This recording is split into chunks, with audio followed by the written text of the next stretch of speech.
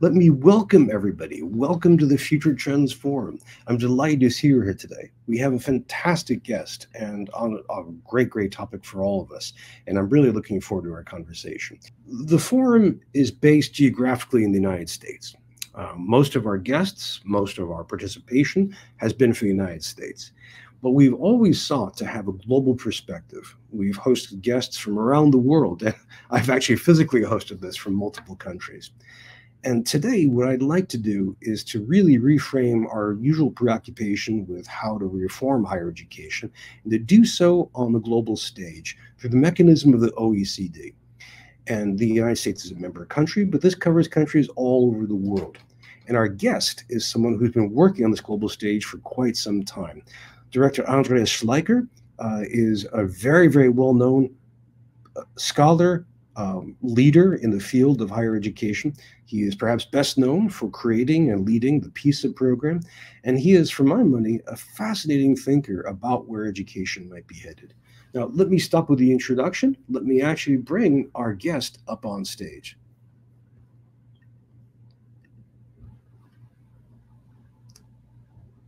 Director Schleicher, good afternoon.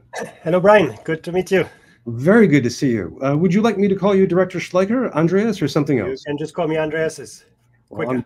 I'm, in a very American way, I'm happy to do that, Andreas. Very good. Thank you for making the time to join us. Where have we found you today? I just came from London and in Paris now. And I remember reading, I think it was Michael Gove, who said that you are the best expert on British higher education, and yet you're a German who lives in France. So I thought that was a great plot. We have a tradition on the Future Trends Forum of asking people to introduce themselves in a particular way. We ask them to speak about what they plan to do for the next year. So what projects are coming up for you, and what ideas, what topics are uppermost in your mind for the next year?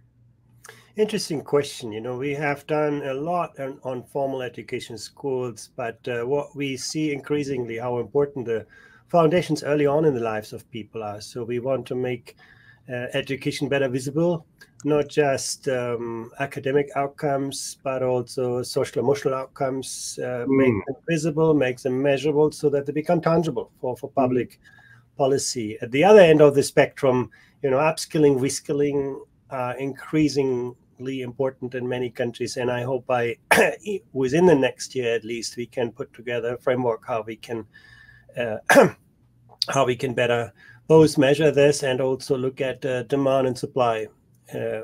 We have still very front-loaded education systems, and that's, you know, even the term higher education may not, you know, be so suitable for the future. I think we should probably just talk about learning and about lifelong and life-wide learning, and get people to take more ownership over what they learn and how they learn and where they learn and what kind of setting and also when in their lives they invest in learning. And that's really what next year in our work will be very much focused on.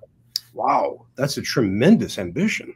You know, kind of incorporating the wide variety of formal education with the huge amount of informal learning. Can you give us any hints or glimpses of what that framework might look like? Yeah, you know, in December this year, 10th of December, actually, we're going to present first results from our skills survey. That is the foundation for all of that. Basically, we went out to 5,000 to 10,000 adults in every country, to their households, and actually assessed their skills directly. We didn't look at, you know, what degree did you got, what qualifications. We actually directly assessed what they know, what they could do with what they know. We also asked them, how do you use their skills? You know, that's another question. You know, Sure. You can only create value when you actually get a chance to actually deploy your knowledge and skills and put that together. So that data set is the platform for our more conceptual work next year in this sphere. But it's covering the group from age 16 to 65. So I do think it's going to be a really, really interesting data set. Oh, very interesting. This is a kind of a glimpse of not quite all of human learning, but a real interesting crack into that picture. Wow. Yeah, particularly it brings on a map all of those who may have learned a lot but don't have formal degrees and qualification. And I think increasingly, we have lots of people who learn in other ways than through formal education, and we should put them on the map, understand what they know, and also give them a fair chance to deploy their skills. Many of our many parts of our labor markets are still very much biased towards credentials. They only see you through the lens of how you once studied and where you once studied, rather than figuring out what your actual talent is. And I think we can do better, and in this time we need to do better. There's an American expression. I'm wondering if you're using this in Europe at all. The paper ceiling. Yeah, and so it looks like you're helping us break through the paper ceiling. People who lack the credentials but have the skills and capacity. Yeah. Oh, brilliant. I think in increasingly in countries, I mean, we see a kind of quite polarized world. You have some people who finish with a good high school degree, they go on to university, they earn a lot of money in their later lives, and an increasing share of young people who no longer can leverage what they know and what they can do because they get crowded out. And I think we will need everybody in the knowledge economy, and therefore we should give people the kind of opportunity that serves them best. And that's really, I think, what our skills survey is about. And we do that across the world, at least not across the world, in the OECD membership. So I think we're going to see also which countries are most advanced in that idea of lifelong learning. That would be quite a ranking to have. The best country for lifelong learning, and then maybe down the road to break it down into the best region or the best province.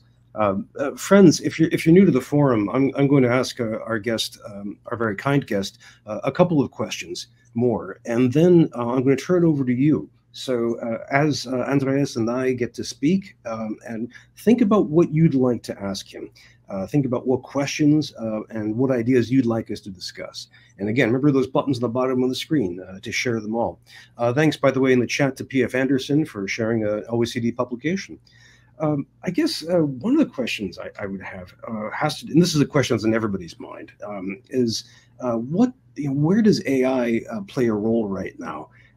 One of our dear friends, who's actually geographically closer to you, American University of Armenia, Brent Anders, asks this: how does generative AI play into teaching and learning within the scope of international economic development and cooperation? What do you think?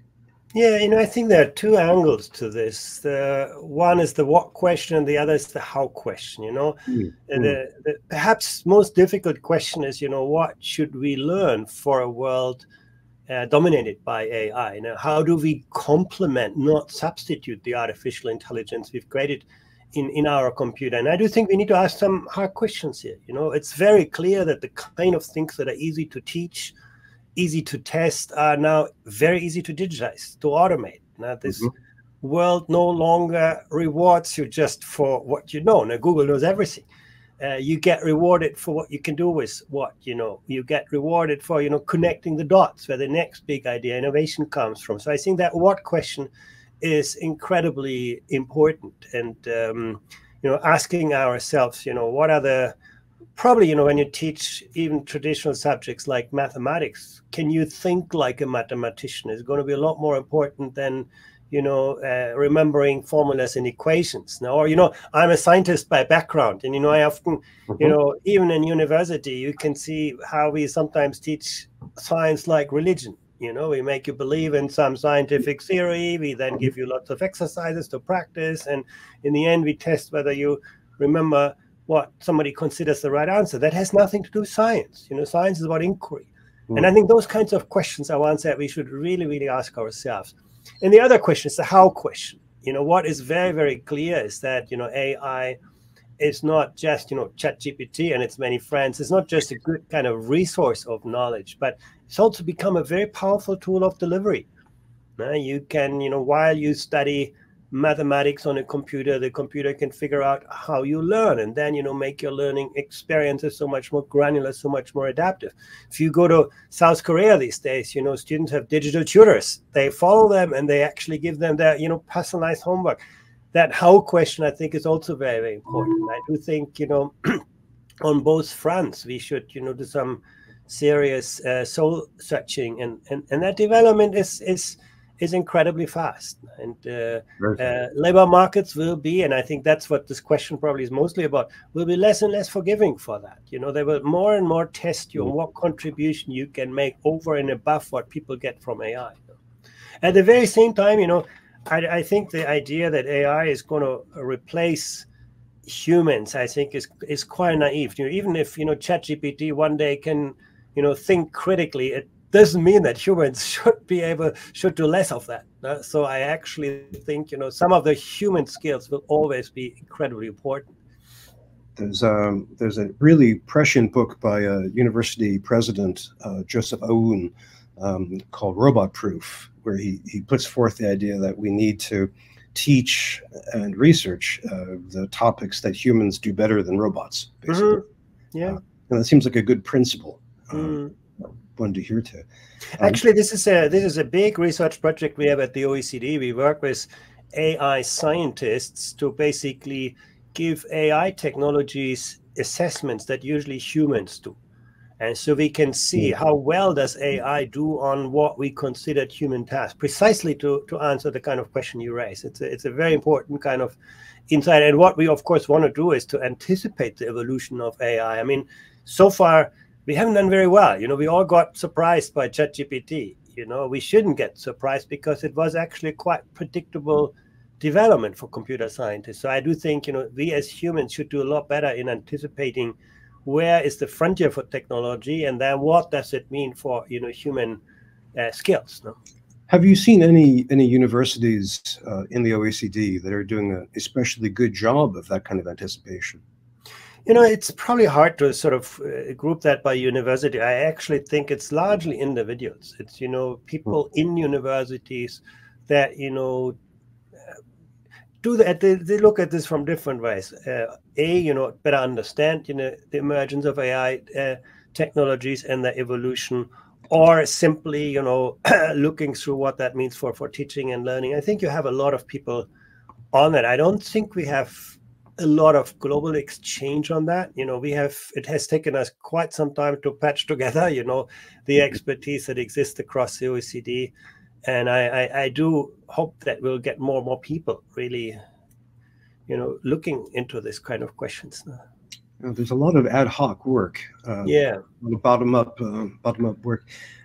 So first of all, Brent, thank you for that great question, and Andreas, thank you for that very, very rich and thoughtful answer.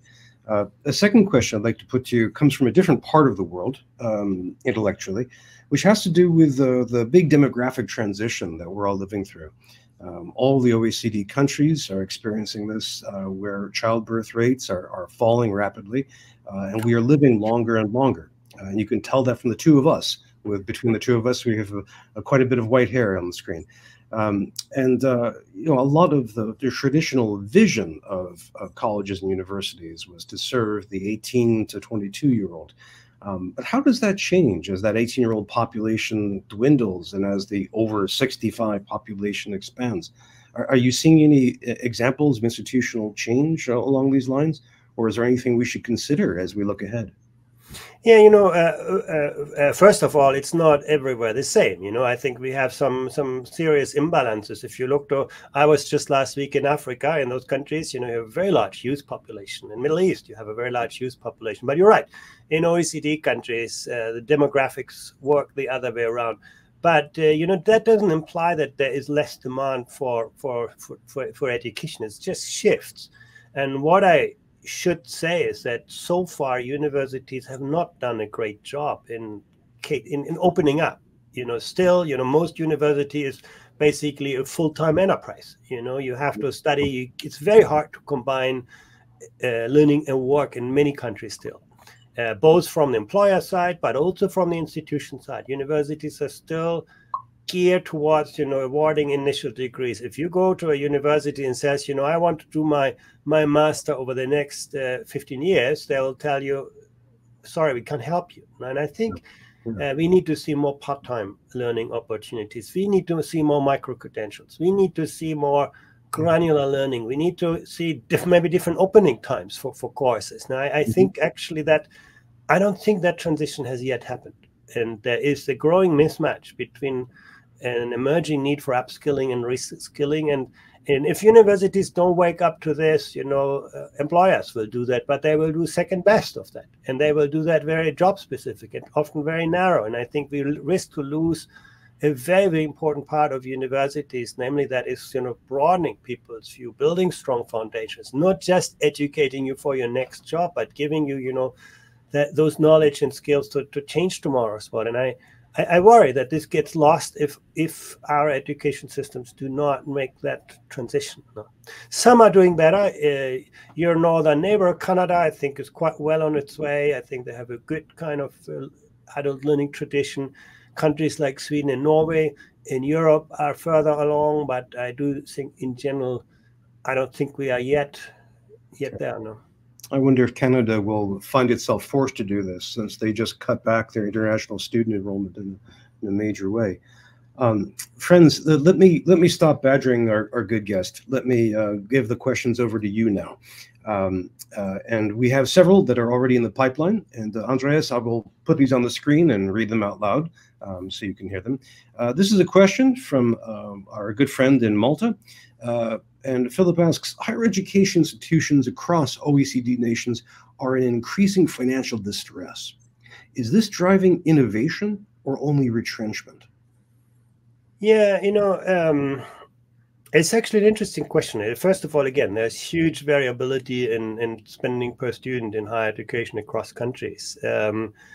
I must say, actually, we need to find smarter ways to share the costs and benefits of higher education. In many countries, US is a kind of exception on this, but in many countries, basically, governments have said, it's a public business. We pay for all of this. Enrollment expands, and that means, less and less is available per student because, government funding doesn't expand as fast as student numbers. So I think that explains the decline in unit costs. And then there are other pressures, I think very, very clearly these days, and I think I was, in London this morning.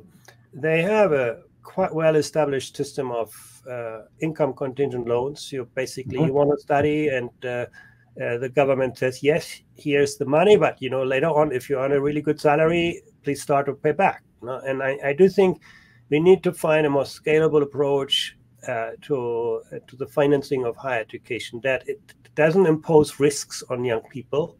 Now, I don't like the US system where you basically, end up with a high level of debt, and then you can, if you don't have a great job, you have really difficulties. So I think we need to find ways that, on the one hand, make money accessible, don't leave people with the risk, and also make public investment where these investments are most needed. I actually think it's a matter of becoming smarter in investment, and I think the money that is available publicly at the moment, I would think is enough. Frankly, if you ask me, if you had a little bit of more public money, I would probably spend it rather on kindergarten than on higher education. Why is that? Because there are so many children born that may not have the support they get from parents, and come from disadvantaged backgrounds, may not speak the language in which they operate, and they'll never get a chance. I think the life chances, the dependence on social background that we still see, that access to education is so much driven by where you were born, not what you know. That I think we need to do better and build strong foundations. And I actually think in higher education, we just need to be a lot smarter. Governments need to make, more strategic investments, and then find ways to give people access without much of a risk. And there, again, I think there are quite good solutions around the world for that. Now, I also think, in my country, Germany, the industry pays a big share of advanced education through the system of apprenticeship. You learn at the workplace in part, and that is financed by companies. So I think actually, if we put society's resources together, rather than just putting universities under pressure, I do think we can find find good answers to this. What is very clear is that the demand for learning is going to continue to rise. Even if we have fewer people, even if we have aging societies, we all will need to much more invest in our, continuous upgrading of our knowledge and skills. I'm thinking, well, first of all, Philip, thank you for the great question. And if I'm not mistaken, Malta is tuition free and also gives some students a stipend to live on. In the chat, we have a great observation from one commentator. He says, "I feel so privileged. I was born in Brazil and went to public university for my bachelor's and master's degrees, tuition free, no debt. I'm so happy the Brazilian government has been supporting this." So thank you for that comment. We have more questions coming in, so please, friends, don't be shy. I want to make sure everyone gets a chance to ask. And this is one from the United States, from upstate New York, our friend Elaine Losta, who is a librarian. And she asked a good library-related question. How do libraries need to change in support of informal learning that breaks through the paper ceiling? Do you see partnership opportunities across different entities where libraries can get involved? I don't have much expertise, but I think it's a very intriguing question. I think it's basically behind that is the question, how do we become better in, making knowledge a kind of public good, make knowledge available in our societies. At the moment, there are still many barriers. They can be, physical access barriers of physical access. There can be financial barriers. And, I think the dumbest mistake that societies make is, restrict access to knowledge. I think actually, whatever we can do to facilitate that people have, easier access to the information in the right form. I think, one thing for libraries probably also is so important to better personalize access. Now, in the moment, we still have, you have to adapt to the product. You have to read the book in the form in which it's, written. I do think in the future, probably, libraries will need to be much more going towards the reader, the user, and then make information accessible in forms that matches their needs and interests and abilities. Oh, that's interesting. I've been finding audiobooks have been really picking up as a way to, and there's also foolish arguments. Is audiobook experience, is that reading? Or, think about the extreme, think about people with dyslexia. Often they are incredibly entrepreneurial, incredibly innovative, but, they're not just great readers. And so if you find a way to, give them access to knowledge, you probably super empower them in ways. I think just we have to, think more about, in the past, libraries were designed for a very small elite, people who just study academically. And tomorrow, we'll need libraries for everyone. Oh, that's a great way of looking at this. Do you foresee higher education doing more with open access, both open access and scholarly publication, as well as open education resources? I sincerely hope so. I think if we want to collectively address the world's challenges, we have to move towards a kind of open education resource kind of architecture. Now, I think it is both more efficient, it is from a perspective of equity, it's more equitable. And I do think, we live in a time in which we have the possibilities to give every person on this planet an excellent education. We're just not doing it. And I think open education resources, open access is going to be a big part of that picture now. And I was actually, last year very much involved in 2 years ago under India's presidency. They actually made a big push in the G20 to advance on this. And was quite disappointing to see how many other countries are still, keeping to, property rights. And I do think, we'll need to make progress on that. Thank you for that answer. And again, Elaine, thank you for that excellent question. I'm always glad to see libraries represented here. A quick question for all of you in the chat box. Do you mind if I extract the chat box for a blog post on this later on? I'll anonymize you if you like. Just let me know in the chat. Some of you, like P.T. Anderson, have been doing just great stuff, sharing all kinds of resources. And Cynthia Costal, thank you for your comment. We have more questions coming in, and another one from the United States from our good friend and previous guest, Ben Waldowski, and he asks a question about workforce development. What are the most promising models you see globally for combining academic learning with practical work experience? Things like dual studium, German model of degree apprenticeships. Yeah, I think we will see more of that. Learning is not a place.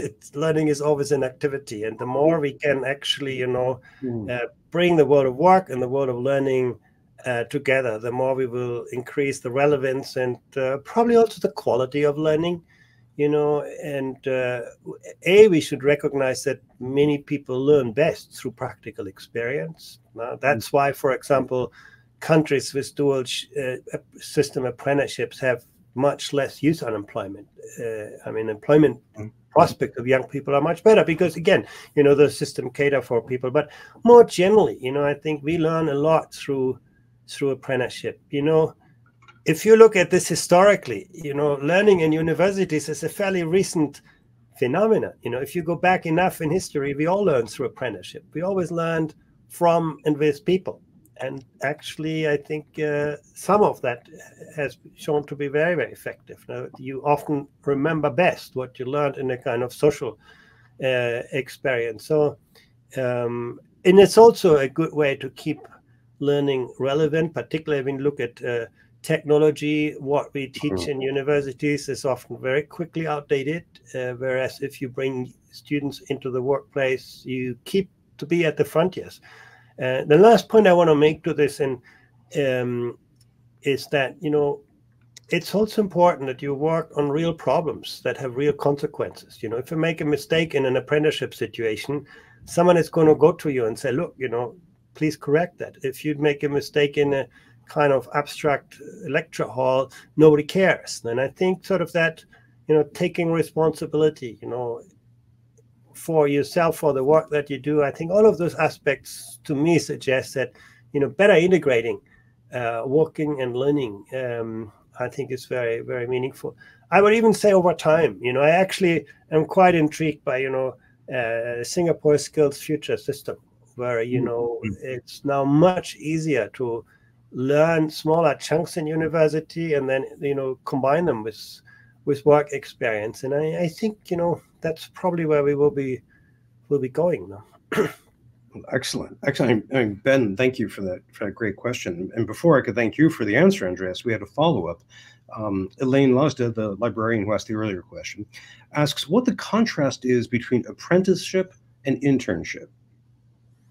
Yeah, I would say an apprenticeship is just a much more sustained and organized relationship. Interns come, you give them something, but in the end, for them, it's just to see how a specific work situation could look like. An apprenticeship is really a contract between the learner and the employer, and you basically work towards acquiring quite a broad range of skills through that relationship, and it takes much greater responsibility for the company.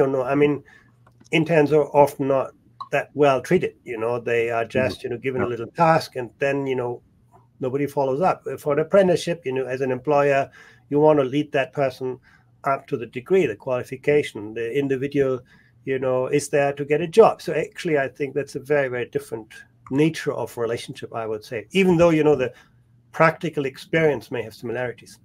That's okay. Elaine, thank you for the clarifying question. And Andreas, we have all kinds of uses to put the recordings of our Future Transform sessions. And I wish I could I'm just going to edit that clip and just say, here is the difference, because it is, you expressed that so clearly. Thank you. We had, well, let me ask another question along those lines. 2 OECD members, Switzerland and Germany, of course, are world leaders in apprenticeships. But most of the rest of the world is still struggling to catch up with you two. In fact, I hear all kinds of observations from business leaders that if only we could be like Germany, if only we could have the Swiss model. Do you have any advice for these nations trying to catch up to you? Well, more interesting than Germany and Switzerland are perhaps those countries that have recently introduced those kinds of models quite successfully. You could look to Norway, you could look to Denmark.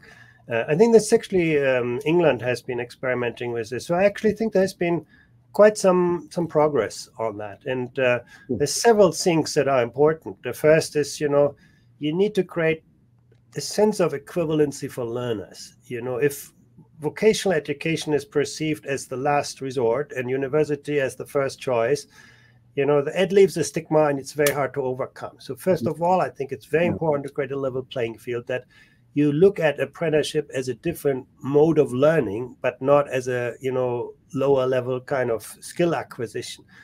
You don't associate apprenticeship with low blue collar jobs, but you associate apprenticeship with the same kind of jobs that you could learn through a university pipeline. I think countries that do not get that right will have a very hard time with anything that is applied learning.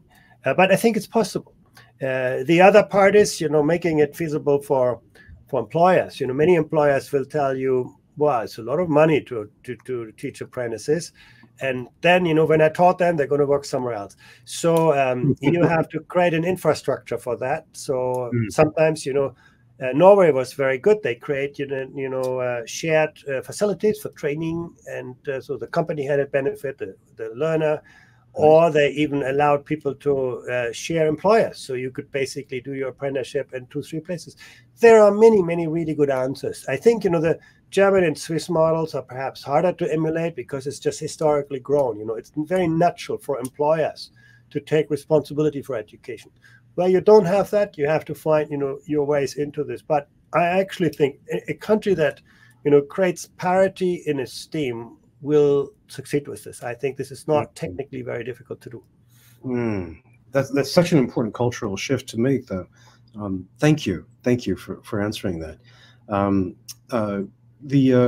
Ben, in a note, Ben Waldowski follows up. He says, in the United Kingdom and in the German model, the idea is to combine degrees with apprenticeships, not to do only traditional apprenticeships. So is there a both and combination that is appealing in other countries?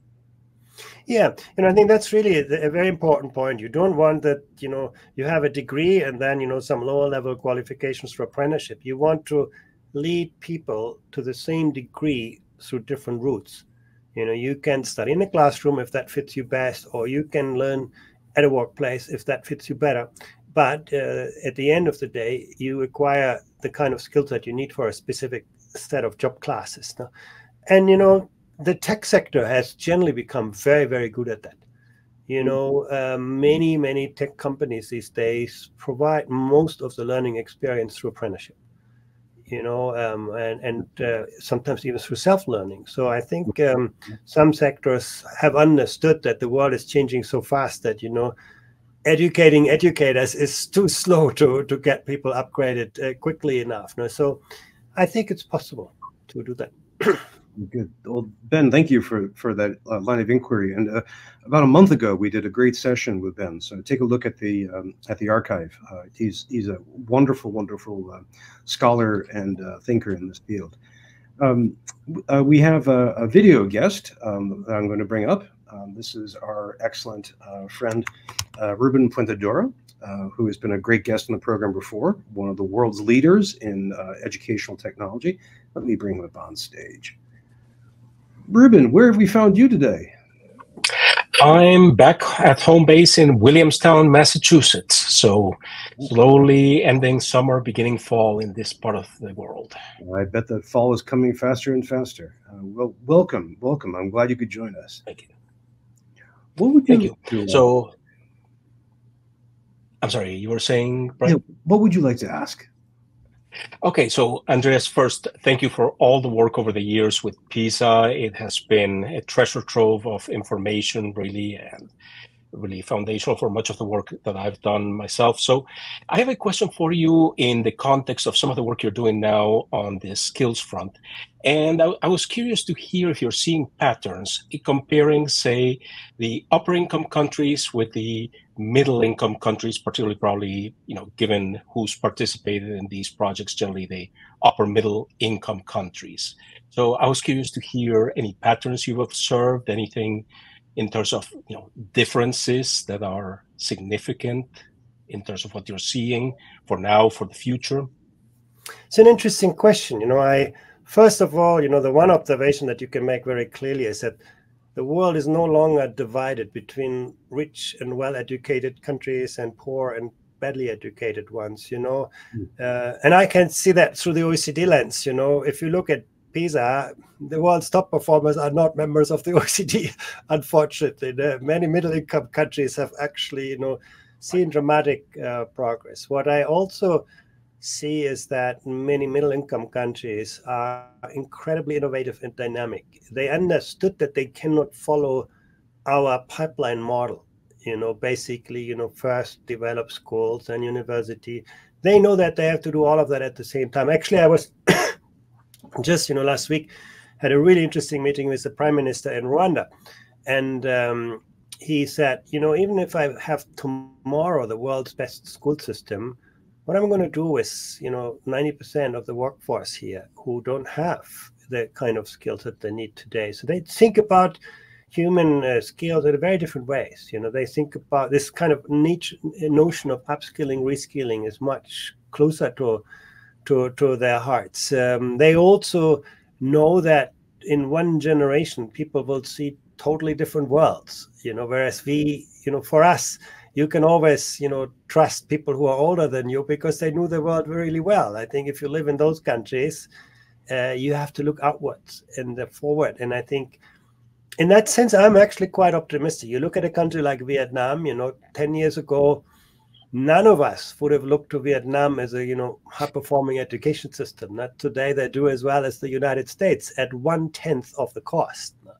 So at least in school education. So, I think we're probably going to see most of the innovation coming from countries that are not hostage of, long traditions and institutional structures. No. But, it's also divided. What is also clear is that many low and middle income countries have not even started on that path. Unfortunately, low skills equilibria are quite stable. As a nation, you can say, I'm going to hire a lot of, low-skilled people and put them in a big mass, and then, at low margins, transform, make money out of that. And I think, and these equilibria are very stable. You do not move naturally from a low-skills equilibrium and a high-skills equilibrium. And we do see that across countries. Some countries are really trapped in those kinds of work organization. And, if you live in that world, why would you study hard? If there is no company, no employer around you extracting value from high skills, then, and why would you invest in good public education in those situations? And we have that, unfortunately, as well in many low and middle income countries, that coin that we need to actually invest in human capital hasn't clicked yet. And this is what makes, countries like Singapore and South Korea so exceptional. In the 1950s, 60s, when they were really, incredibly poor, they had nothing. They said, we're going to pull ourselves out of this by investing in tomorrow's people. Thank you, Andreas. That's absolutely fascinating. And, I have to say that it matches well with much of my own experience. So a second related question then, to go back to what you were saying about AI, because I agree that you're looking at a future for AI that's complementary rather than a replacement of human agency, human skills. Again, are you seeing differences there between the high-income countries and the upper-middle-income countries in terms of how you're beginning to see adoption of not just obviously generative AI, but other AI tools into daily life, the workplace, etc.? Yeah, it's very interesting. If you look at AI technology itself, I would rate the Western world, United States, really very highly. If you look at large-scale deployment of AI, countries like China, Korea are much superior in this. AI only works in conjunctions with big data. And if you do not manage to, generate and harvest those kinds of data, AI is not going to be particularly useful to you. And that's something that those countries have figured out much faster than the Western world. So I think, and that for me is the big differentiator. Not can you develop the technology, but can you bring it out in scale? The other part, what we can learn from countries like China is that they have developed an education workforce that is much more entrepreneurial and much more research oriented. Yes. If you are a teacher in a province like Shanghai in China, you teach only in a school, you teach only 11, 12 hours per week, and you have a lot of time to research with your colleagues, to actually, try out things, to work with tech companies, and you can actually, you can almost start your own startup. And I think that's a culture we don't have. We treat educators often as, knowledge transmitters. Mm-hmm. And I think that is a big limitation when you think about, AI deployment. So I think we're going to see, big differences across systems here. Thank you, Ruben, for those great questions. Thank you. Really appreciate the opportunity to hear from you, Andreas. Thank you so much. Actually, if I can keep you on stage just for a second, we have two follow-up questions that came up in the chat. Trish Uhl asks, Andreas, what you think about the education experiment with Cardano blockchain in Ethiopia? I'm wondering if you looked at that, or Ruben? I'm not familiar with that. No, unfortunately. No, sorry. I'm also not familiar with the details of it, other than just hearing that it existed. But no. Okay, well, Trish, you got to share something with us so that we can chew on it. And then a follow-up question actually has to do with globalization. There's a lot of talk in the geopolitical world, a lot of talk in the macroeconomic world, that globalization may be slowing down or retreating for multiple reasons. Different wars, the pressure of populism from the right or the left in different countries. And I'm curious, just if, it's a big if we see globalization pause or retreat a bit, how might that impact the dynamics you've just described about middle-income countries and their ability to get students jobs and connecting with other people? In a way, I think we have already seen that in the education sphere. It's actually, no harder in many countries for young people to study abroad, economically, or because it's harder to get visa.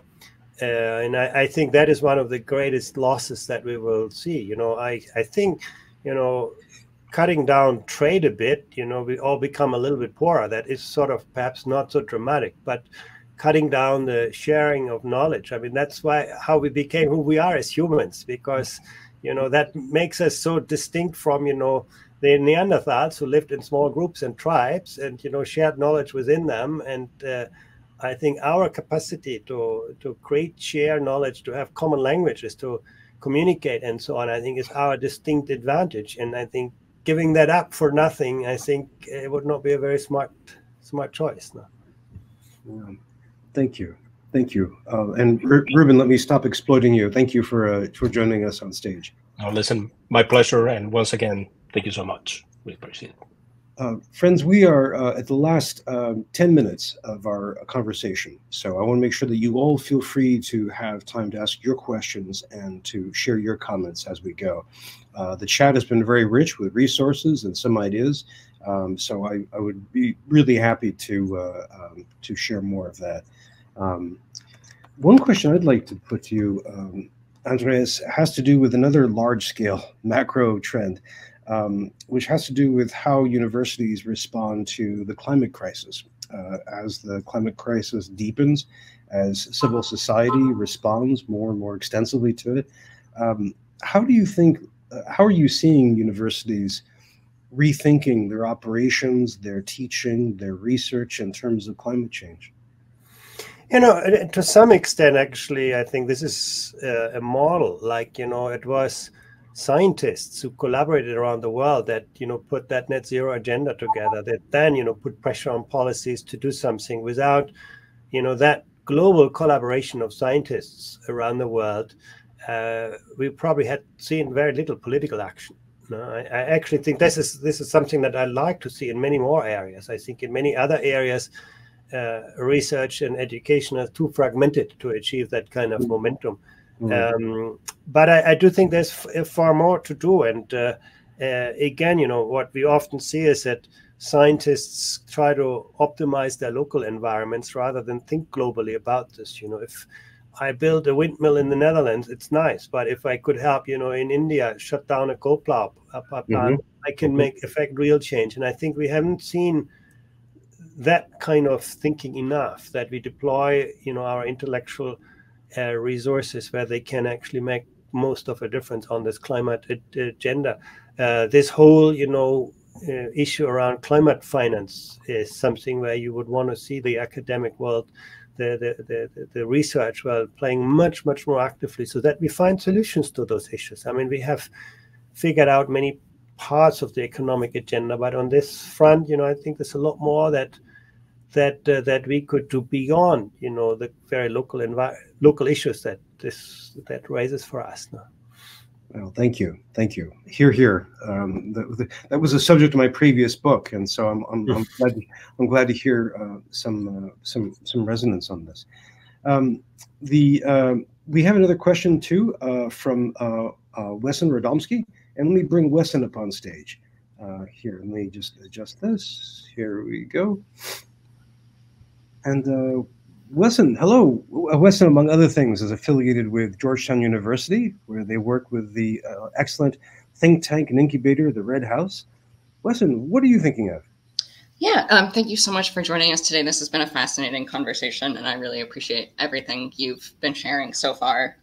My question is sort of, in some ways, a continuation of Brian's question, looking sort of at what we're already seeing with migration trends, particularly in a lot of OECD countries, and what we can expect as the climate gets weirder in terms of kind of mass migrations of people. I'm really curious to see, kind of from your perspective, what shifts you're seeing in institutions' kind of receptiveness to those new influxes, what role you're seeing colleges and universities playing in absorbing those shifts. A very, very, good question. And, it often breaks my heart how we leave the talent that actually is moving into our countries untapped. I think people end up in refugee camps and do not deploy their skills because we can't figure out, what a Syrian electrician can do. Now, I really think, the recognition of knowledge and skills, our systems are so arcane and so much linked to how you learned rather than what you know, that many young people, maybe older people also, will never get a chance. So I think that is a big issue of the puzzle for me, that we find, better ways to enhance global skills mobility, better ways to recognize the knowledge and skills of people independent on the formal pathways they have gone through. If we had, my dream is that skills becomes a kind of global currency. You can accumulate it in whatever way you like. You can invest it in whatever way you like, but it is transversal. And, imagine we had a kind of ways to recognize people's skills. And, someone who's working today in Kenya or Zambia could actually work for an American or European company remotely, earn a good salary, rather than, taking a lot of hardship on themselves to travel around the world to find a job. Now, I do think actually, a lot of the migration is the consequence of barriers on skills mobility. People feel, my only way is I have to move from whatever, Mexico to the United States to get a job. If you would actually say, look, I know what you know, I know what you can do, and I'm going to give you a great job in my company, we would see a very different world. And I think this is a solvable problem. This is something, if we were serious about it, in a couple of years, we could have answers to those things. And I think the barriers that we have created, and I must say, reflect the still highly monopolistic nature of education. It's institutions that, make a lot of money by awarding degrees and credentials, rather than thinking through, how can we make sure that we use the world's talent in the most effective ways. And I think the refugee, migration kind of issues is a good symbol of the failures here. Thank you so much for those reflections. It's really helpful to hear your perspective. Do you know of any examples where you feel like there are countries or institutions that have begun exploring pathways to integrate refugees or migrants more fully into the labor force? Or is it really just like, we're just starting to figure out how much we need to do this? Yeah, I think it's just that there's so much more that we could be doing. At the OECD, we have this OECD survey of adult skills that I mentioned at the beginning, where we test the skills of people directly rather than looking at degrees and qualifications. And we once, just as an experiment, we administered that test in a refugee camp in Italy and in one in Greece. And we actually found that many of the people sitting there were very highly skilled people. Again, they had no certificate, but they had very strong problem solving skills, great numeracy skills, all of that. If we find a way to give them kind of an opportunity, I think everybody would be better served. And many of the, if we do not address this problem, we're going to see increasing, skills polarization, economic polarization, social polarization, democratic, political polarization. I mean, all of that in the end is a reflection of inequality in skills. No? So how might you, if we're talking about your dream, if we're talking about possibility, which higher education is confronting right now, what are some ways that we might make skills the global currency? I mean, maybe universally accepted micro-credentials, perhaps backed by blockchain or something else, some kind of new body to supervise this, or a kind of exchange between multiple bodies like the Bologna process across the European higher education area. How might we do this?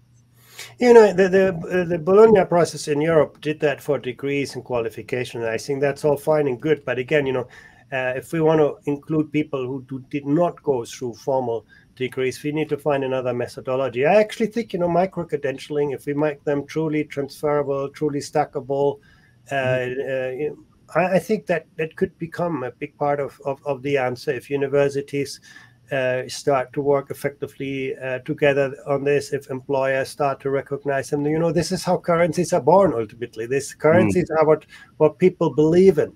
They don't have any, and I think if we can, and also I think if we find better assessments, if we make the skills of people just better visible. I think the problem of many micro-credentials now is that people just do not know well enough what they actually entail. But again, I think these are things that, scientifically can be addressed. And again, I think universities could play a really important role in the research on micro-credentials itself. Now, not just in accepting them, but, you could actually study their value. You could look at, what impact do they have on labor market outcomes? What impact do they have on social outcomes? And then, see how you can put them together. Well, I could see that happening in business or economics, sociology. Wesson, thank you for asking a great question that brings everything up, and thank you so much. Thank you so much for taking the time to answer it and having me up here. We have only 1 minute left, and in this 1 minute, I have to ask a kind of concluding question, which is, you're speaking to a bunch of academics of all kinds. And we've discussed so far a whole series of challenges facing higher education, challenges and opportunities, from AI to micro-credentialing to changing the whole skills matrix to internships versus apprenticeships to climate change. What advice would you give to a younger or mid-career academic, be they a chancellor or a scholar or even a student? What advice would you give them in order to help maximize the potential of universities? Think further out in the future. I think often it's hard to imagine or think about a future when you're used to something else. And I think, looking outwards, and I think this is looking forward, looking outwards. I think you can see yourself through different perspectives. And I actually think, knowledge is our collective future. Everything that we have today as humanity has been the fruit of education. Our language, our culture, our technology, everything. And I think but that education also has left us with some very fundamental disconnects in this world. We talked about the disconnect between the infinite growth imperative and the finite resources of our planet, the disconnect between what is technological possible and the social needs of people, the disconnect between our governance structures and the voicelessness of many, the disconnect between what we call our GDP, measuring economic progress, and the well-being of people. So again, I think these are the big questions that, the academic world, we need to find answers for humanity. And I think that's often, again, we get too much trapped in our current thinking and our current working in the present. And I think, in a way, people who work in education have the luxury to, think across those boundaries, and they should just do that. Yes, indeed. Yes, indeed. Thank you for that advice, and thank you for joining us in this late afternoon, early evening in France.